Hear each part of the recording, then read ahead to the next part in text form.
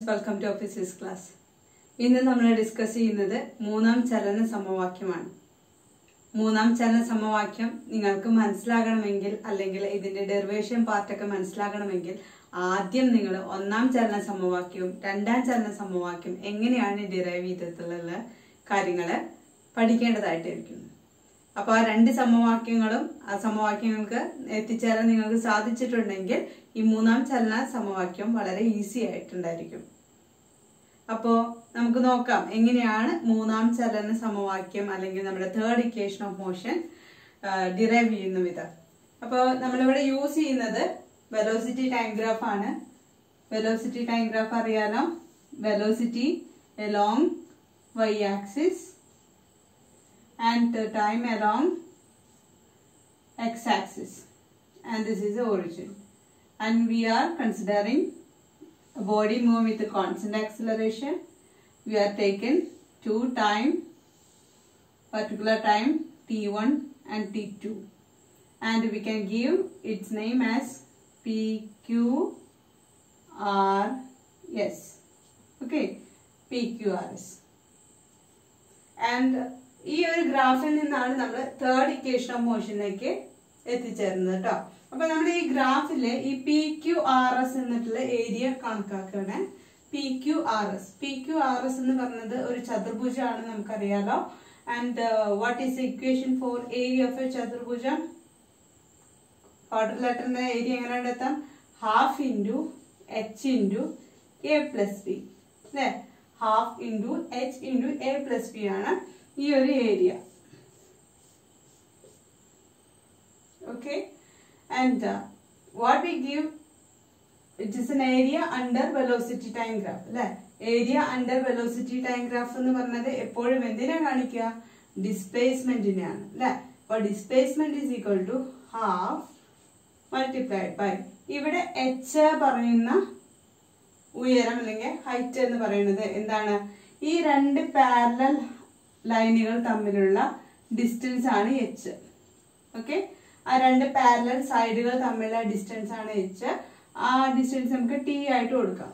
അപ്പൊ half into T multiplied by ഇനി എന്താണ്? എയും ബിയും കിട്ടണം. എയും ബിയും എന്ന് പറയുന്നത് ഈ രണ്ട് ലൈനുകളാണ്.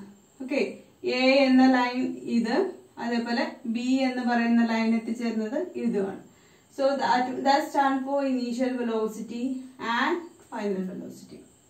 So now we have a good equation, S equal to half into t into u plus v. ഇനി കുട്ടികളെ നമ്മൾ ഇവിടെ ചെയ്യാൻ പോകുന്നത് ഈ t എന്നുള്ള ടേമിന് നമ്മൾ സബ്സ്റ്റിറ്റ്യൂഷൻ കൊടുക്കുകയാണ് by using first equation of motion. First equation of motion പ്രകാരം നമുക്ക് എഴുതാം v minus u by t equal to a അല്ലേ? v minus u by t equal to a. അപ്പോ t നെ നമുക്ക് എങ്ങനെ എഴുതാം? t എന്ന് പറയുന്നത് v minus u by a ആയിട്ട് എഴുതിക്കോടെ. യെസ്, നമ്മൾ ഈ ഒരു ഇക്വേഷനെ റീഅറേഞ്ച് ചെയ്താണ്. അവിടെ t equal to v minus u by a. ഇവിടെ v പറയുന്നത് final velocity of the body, u പറഞ്ഞത് ഇനീഷ്യൽ വെലോസിറ്റി, a എന്ന് പറയുന്നത് ആക്സിലറേഷൻ. ഇനി നമ്മൾ ഈ ഒരു ടേമിനെ ഈ ഒരു ഇക്വേഷനിലേക്ക് സബ്സ്റ്റിറ്റ്യൂട്ട് ചെയ്യാം. നമുക്ക് വേണമെങ്കിൽ ഇതിനൊരു പേര് കൊടുക്കാം. ഇത് ഇക്വേഷൻ എ, ഇത് equation number 1. So substituting equation number A in equation number 1. Substitution കാണാലോ. S equal to half into tick പകരം v minus U by A. Okay, v minus U by A into u plus V. നമുക്കൊരു നല്ല ഭംഗിയുള്ള ഒരു equation കിട്ടിയിട്ടുണ്ട് അല്ലെ? ഇനി നമ്മൾ ചെയ്യാൻ പോകുന്നത് റീഅറേഞ്ചിങ് ആണ്. റീഅറേഞ്ച് എന്ന് പറഞ്ഞിട്ടുണ്ടെങ്കിൽ ഈ ഒരു 2a പറഞ്ഞിട്ടുള്ള ടേമും ഇവിടെ ഹോൾ ഡിനോമിനേറ്ററിലാണ് 2a കിടക്കുന്നത് അല്ലെ? S equal to v minus U into v plus U divided by 2a അല്ലെ? ഇത് തന്നെയാണ് ഇക്വേഷൻ അല്ലെ? അപ്പൊ നമ്മൾ എന്ത് ചെയ്യുന്നു? ഈ 2a പറഞ്ഞ ടേമിനെ നമ്മുടെ ഇക്വേഷന്റെ ലെഫ്റ്റ് സൈഡിലേക്ക് കൊണ്ടുവരുന്നു.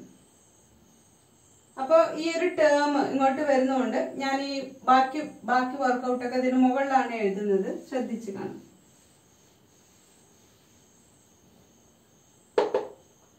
അപ്പൊ നമുക്കിവിടെ റൈറ്റ് സൈഡിൽ 2as കിട്ടി ഈക്വൽ ടു ഇവിടെ എന്താ term v plus U into v minus U അല്ലേ. ഈ ഒരു ടേം നിങ്ങളൊന്ന് ശ്രദ്ധിച്ചേ. ഇത് ശരിക്കും നമ്മൾ മാത്സിൽ പഠിച്ചിട്ടുള്ള ഒരു ടേം ആണ് അല്ലെ. a plus D into a minus B, a plus B into a minus B. അതിന്റെ ആൻസർ എന്താണ്? a square minus B square അല്ലെ. അപ്പൊ ഈ ഒരു ഫോർമുല യൂസ് ചെയ്തിട്ട് നമുക്ക് ഈ ഫുൾ ടേമിനെ ഒന്ന് സിംപ്ലിഫൈ ചെയ്യാം. So we will get 2as equal to b square minus u square. Okay, so this is the third equation of motion. ഇതാണ് third equation of motion ആയിട്ട് represent ചെയ്യുന്നത്. ഇത് തന്നെ നമുക്ക് align ചെയ്താം. b square equal to u square plus 2as. v square equal to u square plus 2as. അപ്പോൾ കുട്ടികളെ മൂന്നാം ചലന സമവാക്യത്തിലേക്കാണ് നമ്മൾ എത്തിയത്. ഇക്വേഷൻ എന്ന് പറയുന്നത് v square equal to you square plus 2as ആണ്. അതിൽ v എന്ന് പറയുന്നത് ഫൈനൽ വെലോസിറ്റി, u എന്ന് പറയുന്നത് ഇനീഷ്യൽ വെലോസിറ്റി, s എന്ന് പറയുന്നത് ഡിസ്പ്ലേസ്മെന്റ്, ദെൻ a എന്ന് പറയുന്നത് ആക്സിലറേഷൻ.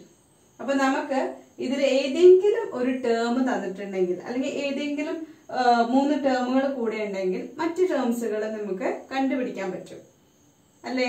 അപ്പൊ ഈ മൂന്നാം ചലന ഇക്വേഷൻസിന്റെ അപ്ലിക്കേഷൻസ് ഒക്കെ ഇനി നമുക്ക് വരാനിരിക്കുന്നുള്ളൂ.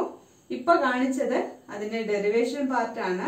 അപ്പൊ ഡിറൈവ് ചെയ്യുന്നത് എങ്ങനെയാണ്? നമ്മുടെ വി ടി ഗ്രാഫിൽ നിന്ന് തന്നെയാണ്.